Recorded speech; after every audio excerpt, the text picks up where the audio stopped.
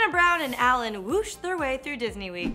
This week on Dancing with the Stars, Hannah and her dance partner Alan did an Aladdin-themed Foxtrot along to the song A Whole New World and absolutely killed it. The dance truly felt straight out of a Disney movie between the setting, the costumes, and of course, the beautiful dance.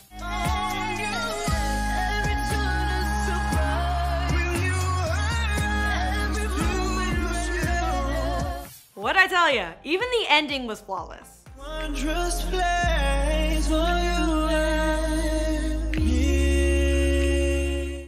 I wasn't the only one impressed. The judges were too. Well, for the most part. Though Hannah and Alan did get 2 9s from 2 of the judges, Len gave them a 7, which naturally led to a lot of booing in the studio since that dance was pretty much as magical as Disneyland itself. But on that note, you guys, that's all the news I have to share with you. What did you guys think of Hannah and Alan's dance? And if you were a judge on the show, what score would you have given them? Let me know down in the comments below, then click right over here for a new video. And of course, be sure to subscribe to our channel. As always, I'm your host, Renee Ariel. You can follow me on socials @Renee Ariel, and I'll see you guys next time.